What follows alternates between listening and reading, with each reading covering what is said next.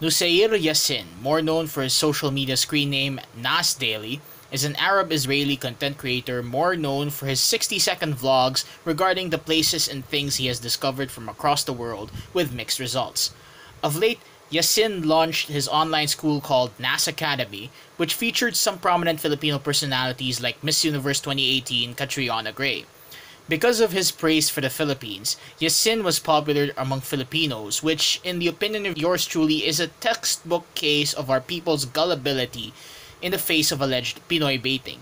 However, Yassin made the worst mistake so far when he included Kalingan tattoo artist Maria Wangod Ogay as one of its instructors, receiving the ire of her family for not consulting them for her inclusion. Wangod's course in the Nas Academy website was taken down soon after, but the damage was done. That's 1 minute. See you next time. Ian out.